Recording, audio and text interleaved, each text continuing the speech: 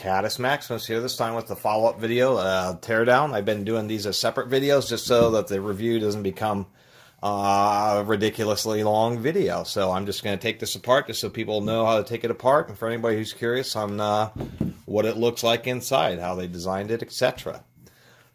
Obviously, the first thing is we'll remove the battery, which sometimes is a little bit, there we go.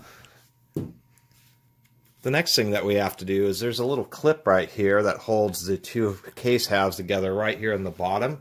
What I find is actually a hook pick works the best, because what we want to do is we want to try to get under that while at the same time just prying up a little bit on it. You do want a flathead screwdriver, so we kind of get it positioned under there. As we get under here, not too much tension, we just pry out the hook. Whoop. Almost had it there. Sometimes this is just a little bit fidgety when you try to get this apart.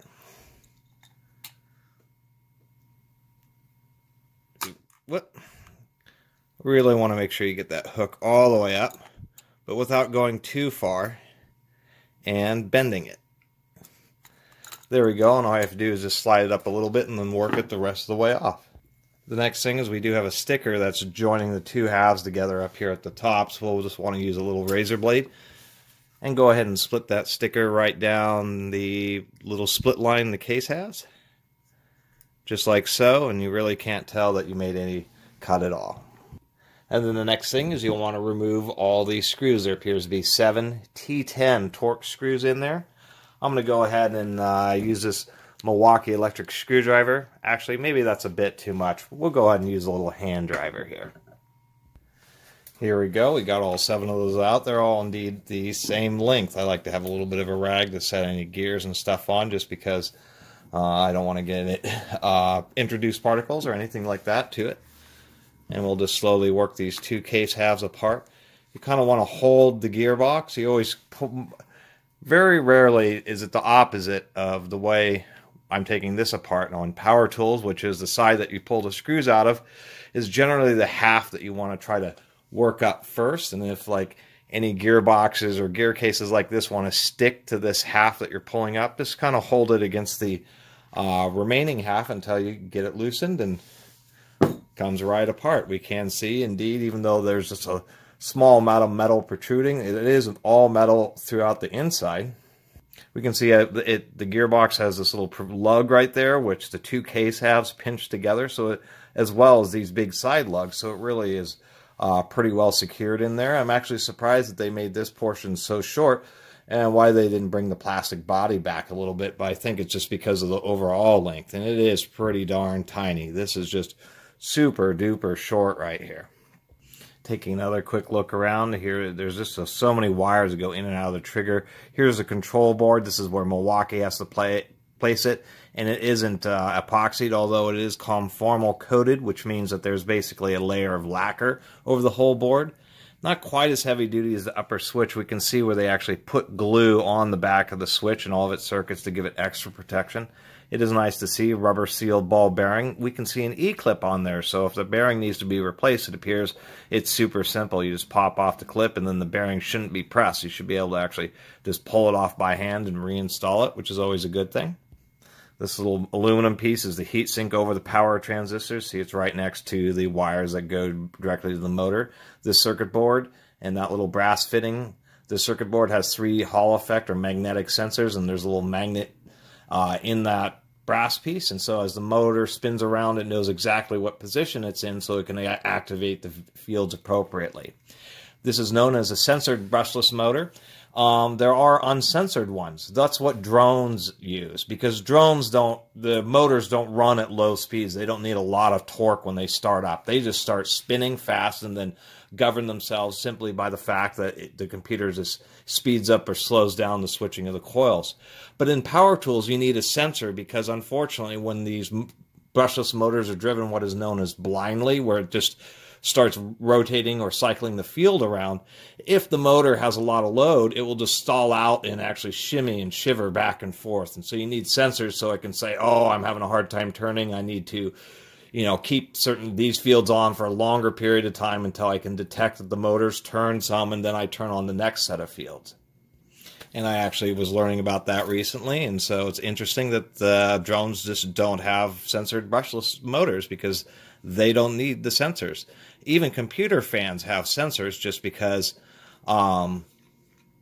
they need to tell if the computer fan is stalled or not. But they don't have 3 sensors for position. It's just one sensor for stalling. Fortunately, this was actually pretty easy to pull out because it has such a small gear, and we just pop it out like so.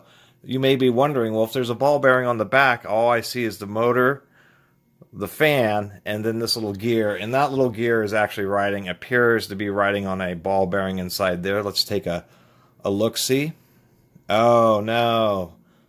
Actually, it's a good thing. Milwaukee, this is a threaded collar onto the back of this. Turns out I was wrong. It's not threaded. On some Makitas, the back cap is actually threaded on, which maintains good alignment. This is actually not threaded. And one of the nice things about Milwaukee tools, even to this day, is that they have excellent service documentation, and they have documentation for more than half a century of their tools. You can find old Milwaukee tools from the 60s and 70s and still be able to dig up documents. Yes, they actually scanned in all their old documents and made them available on the web. And they include proper service instructions, greasing instructions. On the more modern tools, they actually have full color photographs that's showing exactly where the wires need to go. And I noticed that there is a ground lug there for that gear case. I'm not sure why they have that on these cordless tools. Anyway, this back case is actually just held in by an O-ring, and so you just press up on the anvil. I'm not going to disassemble the anvil because those things are always just real fussy to disassemble here.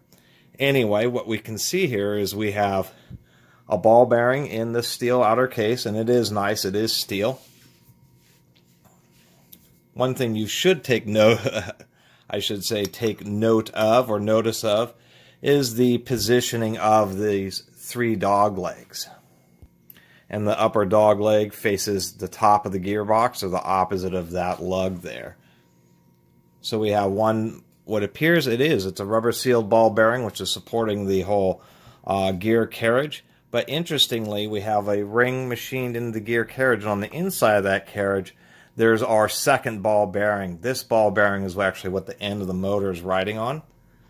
When Milwaukee says to service these, they say to remove 90-95% of the grease. I didn't know that.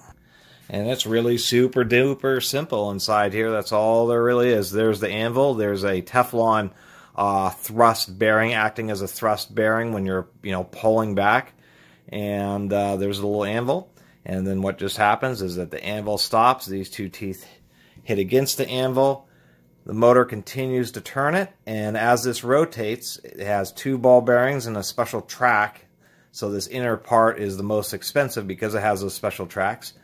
And it just rides up the tracks until it lifts, and then it spins around and drops down at the same time and impacts the dog teeth. And either the fastener turns or turns a little bit, or it doesn't turn at all, and it just repeats the process until it loads low enough to where it can't force it back up. Now, if you're ever re-greasing an impact driver, only put a little bit of grease up in this front part. If you put too much grease, then it can prevent the hammer from fully dropping down hydraulically, but you can put more grease back in there. And I don't know about on this Milwaukee, but on corded or larger electric impact wrenches, this spring here will either have a ball or needle thrust bearing on this side. Some manufacturers put it on the inside of the anvil, but better ones put it on the back. That way the mass of the spring itself also goes along with the weight.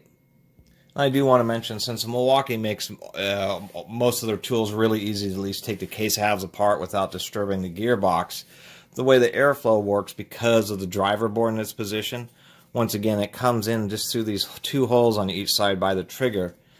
The molding here has this extra, if you can see it, there's all this extra flashing. That tucks in right here to make sure that the airflow can't bypass the motor. So the air comes in from the trigger and is forced across the board so it can cool this heat sink. And then there's some of the extra power transistors you can see up there. There's a little processor. There's a connector with a whole bunch of wires because it has all the sensor wires and all the wires for this control board. So that's a pretty big connector. Anyway, so the airflow is kind of forced to go by the board and then back up through the motor to cool the windings and then back out through the vents. And so there's a lot of convolutions, a lot of areas for dust, especially sawdust, to build up. And it's just really easy because all you have to do is pop a clip, pop 7 little screws, and then just hit it with the air. I mean, you can have it taken apart and put back together in, 3 minutes. Anyway, that's a little teardown. I'll save you the bore of actually putting it all back together. And I guess the thing that we're learning about what Milwaukee has done is, in order to try to shrink it down even more, is the fact that they've integrated the front ball bearing of the motor into the actual inside of the hammer assembly, and that saves them like 1/4 inch or 5/16 of an inch or something in length. Anyway, I should also mention that this handle is, of course, fiberglass 30% reinforced nylon, which is really good, but tools of yesteryear were fiberglass reinforced polycarbonate. But the nylon really does hold up, and it is a bit cheaper, and it's just a little bit more compliant. Polycarbonate is extremely heavy duty, but when it breaks, it tends just to break completely off, where nylon's a little more forgiving, and with the fiberglass, it'll crack, and you can still kind of keep it together until you get new parts. Anyway, I really appreciate everybody watching and subscribing, and if you haven't subscribed, please do. Until next time, Catus Maximus out.